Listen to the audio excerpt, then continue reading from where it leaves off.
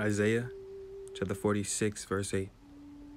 Remember this and show yourselves men. Bring it again to mind, O ye transgressors. Remember the former things of old, for I am the Most High, and there is none else.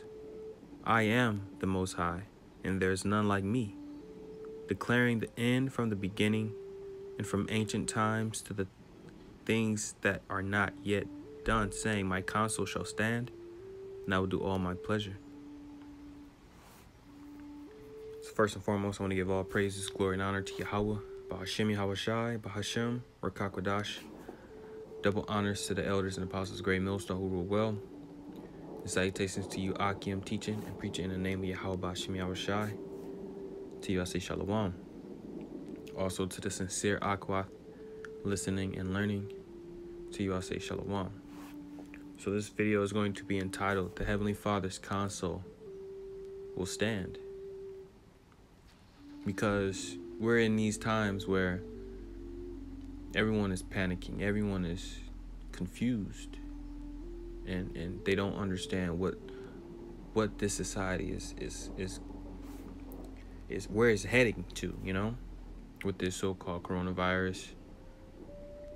People losing their jobs, people losing their businesses. Right, America is taking a heavy blow, right, due to this so-called virus, man. And ultimately, it's the Heavenly Father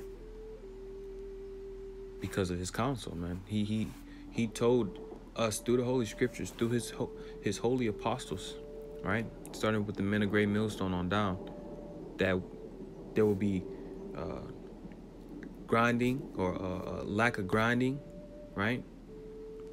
There will be a famine. There will be a pestilence, plagues, earthquakes in diverse places. All of these things have been prophesied unto us.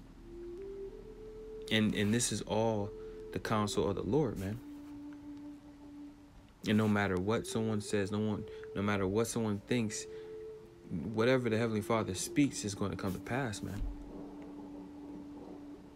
So I'm going to read this again. This is Isaiah 46 and 9. It says, remember the former things of old, for I am the Most High, and there is none else.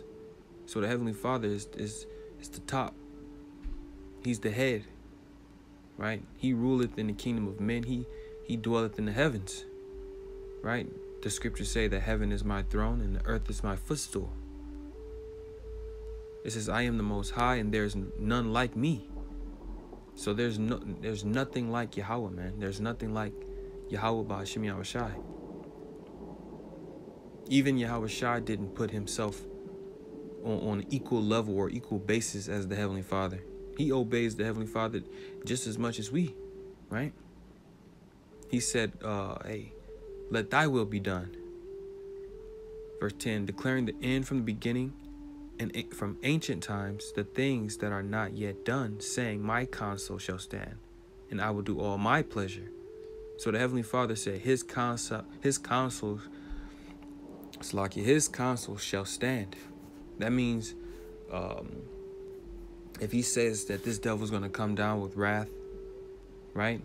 Because he knoweth he have a short time, hey, this devil's going to come down with wrath. If he says that 2/3 is going to get cut off and die on this side, 2/3 are going to get cut off and die on this side. If he said that, hey, there's going to be a famine, a pestilence, and earthquakes, those things will happen, man. But he also said that, hey, we should not fear. He also said that he will protect us, that he will hold our right hand with the right hand of his righteousness. Grab the next precept. This is Acts chapter 5. And I'm going to start at verse... I'm going to start at 38. Get the point. Acts 5 and 38. And now I say unto you, refrain from these men, and let them alone. For if this counsel or this work be of men, it will come to naught. But if it be of the Most High, ye cannot overthrow it, lest happily ye be found even to fight against the Most High. So, hey, in this instance, you had certain men trying to persuade through violence men of the Lord, and convinced them to not speak or preach in the name of Yahweh Shai. But hey, he said what? Hey, refrain from these men. You can't tell them what to do, right? Because hey, if this is of man, it's gonna be stopped, right? But if this is of the Most High, you can't fight against it. The scriptures say, who can fight against His will, or who resisted His will?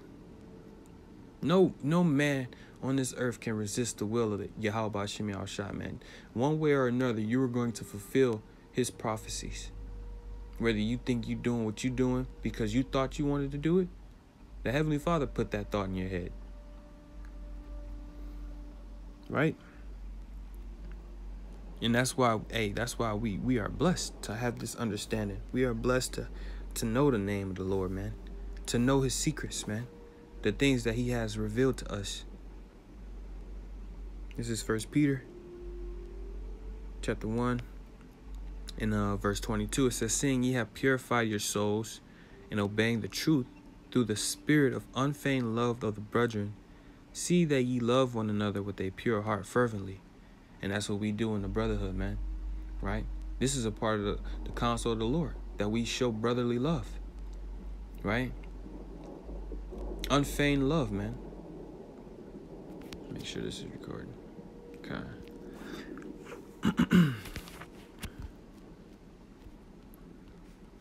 So last time my audio wasn't recording. But yeah, continue on verse 23. Being born again, not of corruptible seed, but of incorruptible, by the word of the Most High, which liveth and abideth forever. So we are not of that corruptible seed, Lord willing. Right? We don't want to have that Judas spirit. We want to be of the incorruptible. Right? We want to be the children of the chosen. Right? The chosen, the Israel of God. That's what we want to be. That's what we pray to be. Right? And that seed is the word, man. Right? Because if you go to Luke 8 and 11, it says that the seed is the word of God. So we have planted the seed, right? Some by the wayside, some by on the rocks, some among thorns, but in some in good ground. And look at the fruit. You have millions of men reclaiming their heritage, calling themselves Israelites, right? Keeping the law, statutes, and commandments. You have brothers, right? That you labor with on the highways and byways. All this is through the fear of the Lord. Yahweh B'Shem Yahushai waking up His men, right? That the spirit of life. Let me grab that real quick. Revelations 11 and 8. And their dead bodies shall lie in the street of the great city, which spiritually is called Sodom and Egypt, where also our Lord was crucified. So those dead bodies is talking about Israel, right? And that great city is Babylon, aka America. It says which spiritually is called Sodom and Egypt because what? You got gay rights, right? Homosexuals and freaks and all kinds of abominations walking the streets. And this is also spiritually Egypt. Why? Because of the hard bondage, taxes. It says where also our Lord was crucified. Our Lord was crucified, right? Not in America, but His image was crucified, right? They painted over His image with Caesar Borgia, right? That's how he was. That word crucified goes back to being X'd out or crossed out. That means that they completely removed what the Lord stood for, man. God loves everybody. John 3:16. Hey, you notice that people don't scream that out no more. You don't hear John 3:16 no more. Verse 9, it says, and they of the people and kindreds and tongues and nations shall see their dead bodies 3 days and a half, and shall not suffer their dead bodies to be put in graves. So these other nations, they saw us, man. They knew. Oh yeah, look at them black people, serving slavery, being beat, being killed, hung, misused, right? And they didn't suffer us to be put in our graves, man. They didn't tell us we were Israelites. They didn't tell us we should repent and seek the Heavenly Father, Yahweh, Ba'ashem Yahushai, to come back to our law, statutes, and commandments, and to walk in righteousness. They didn't tell us that. Hey, they watched and they laughed. Look, verse 10, and they that dwelled upon the earth shall rejoice over them and make merry, and shall send gifts one to another.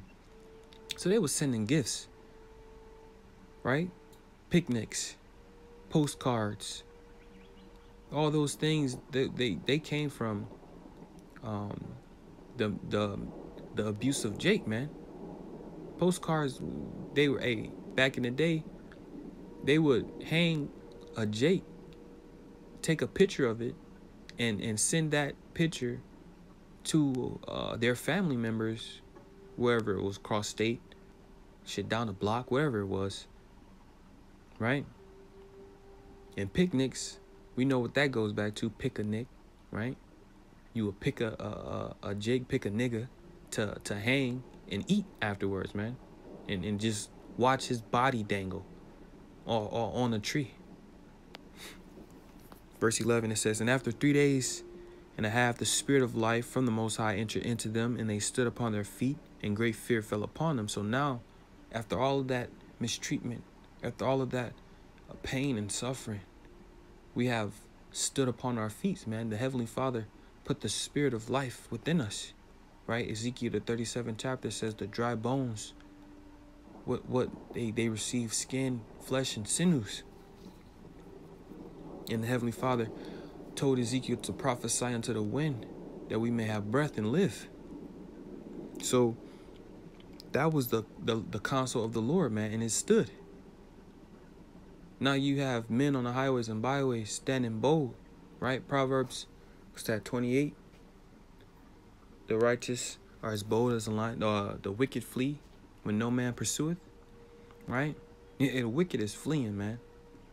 They're trying to degrade the name of Israel, calling us black Hebrew Israelites, and all that folly, right? Let me grab this. This is Isaiah 34:16. Seek ye out of the book of the Lord and read. No one of these things shall fail, none shall want her mate. For my mouth it hath commanded, and his spirit it hath gathered them. So we seek through the Holy Scriptures, right? Because this is the book of the Lord, man. This is the book of Yahweh. He wrote these scriptures through holy men, right? Starting with Moses. He wrote the first 5 books. And as time progressed, you had holy men and scribes who wrote down the prophecies of Yahweh Ba'ashem Yahushai, right? It says none shall want her mate. That means you can't match this book to any book. The Quran, the Book of Mormon, the Book of Jasher, the Book of Enoch, whatever. Right? No book can compare to the Holy Bible. That's why people always quote scriptures, man, Psalms and Proverbs, because this is the way of life, man.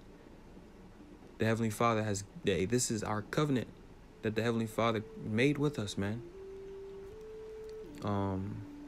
Right, it says my mouth had commanded and his spirit had gathered them. So when we went on the highways and byways, starting with the men of great millstone, the elders and apostles, right, they commanded, but the Spirit of the Lord did the gathering. You had men walk past, scoff, mock, but then you had 1, 2, or 3 sincere, brothers walk up, get edified, and then kept coming back, kept learning, kept growing, and then they started teaching, they started preaching. That's the Spirit of the Lord, man.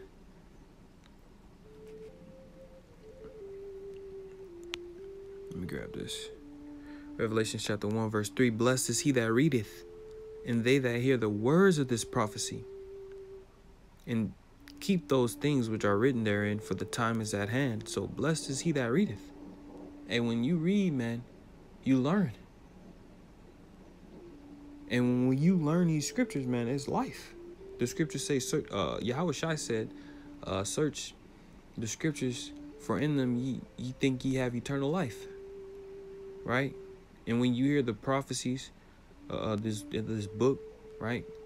Isaiah 14 chapter, Revelations 13 chapter, verse 9 and 10, Revelations 18, Revelations 20 and 21. When you hear these prophecies, man, hey, even the mark of the beast, right? You hear these prophecies, man, hey, something clicks, man. Yo, what? So-called white man is Edomites. They going into slavery because of what they did to us? Give her double? Even double? All these things are going to stand, man.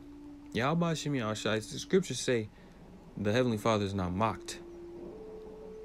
So whatsoever a man sow, that shall he reap. That's going to stand, man. These devils did nothing but shed our blood on this earth, especially in America. That's why this place has to be burnt, man. It has to be cleansed, and it will never be inhabited again.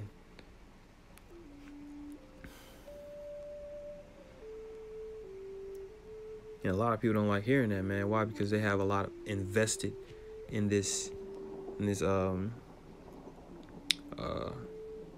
place, in this system, right?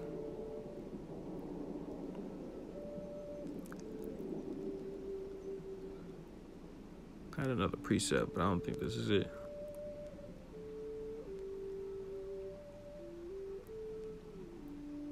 No, this isn't it. Oh, Salakia. It was 13.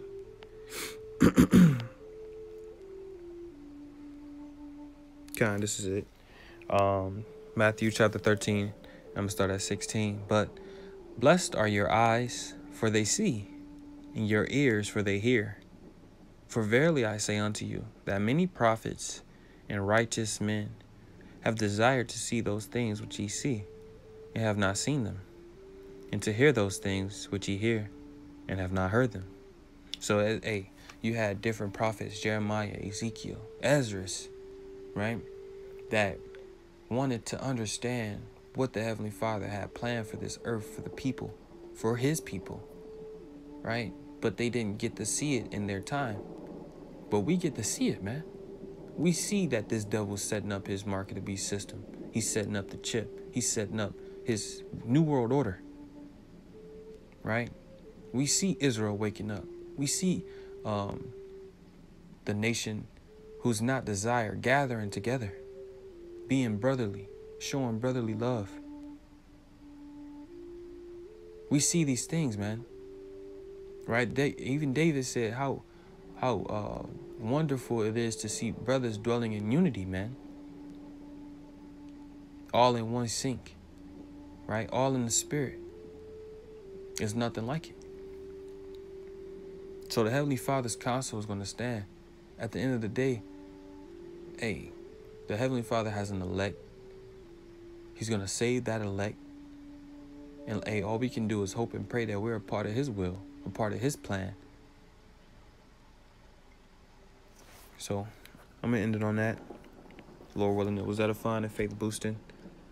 Call Halayim La Yahweh, Bahashem, Yahweh Shai, Bahashem, Rakakwadash, double honors to the elders and apostles of Great Millstone who rule well. And salutations to all you Akim. Stay up, pray up, never give up. Shalawam.